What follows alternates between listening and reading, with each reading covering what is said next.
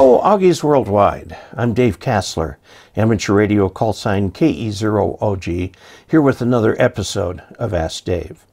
Today we're going to look at a question from Bruce Mackey. He says, I'm a licensed ham and have owned a Yaesu FT60R for many years. I decided to buy a backup radio and purchased a Boafeng UV-5R. The Boafeng UV-5R is a very inexpensive and not very good radio. I'd really recommend that you get the one I just reviewed recently, the BD5R or something like that, which has a much better RF section. I wish Boafeng would stop selling that thing. When I try to enter frequency in VHF, the radio will take all of the numbers except the last digit. Okay, I know exactly what your problem is. When I enter the last digit, the radio reverts back to the previous frequency and announces cancel. I've searched on the internet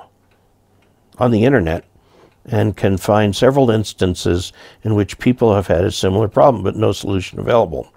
I'm about ready to send the radio back as defective. It's not. Have you encountered the problem and a solution? Yes, absolutely. Let me tell you what's going on. And I'm going to open up this a little bit here so we can draw on the whiteboard. Your radio does not tune continuously.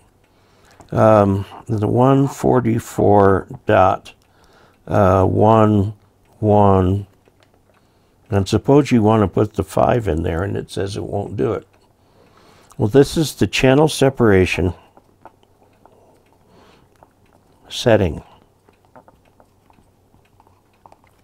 Now, in many places, channels are all separated by 30 kilohertz, some 15 kilohertz. Okay, and these are the ones that you would normally get. If it's 15 kilohertz, you're going to have a digit over here. Okay, so you have to tell the radio what the channel separation is. There's a menu setting for this, and it will do things like 50, 25, 12.5, 7.25, da. Anyway, it'll get down to 5. And you want to change, and it's, I think, set like somewhere in here. You need to change that to the 5. That way you can tune your radio to any frequency.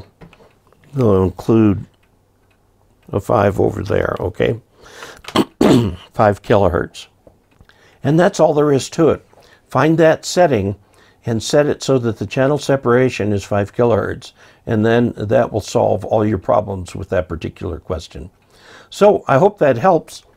If any of you would like to help support this channel financially, you may do so by going to dkassler.com/support. There are many ways there to choose from. Also, please subscribe, please click like, and please share this video. And until we next meet, 73.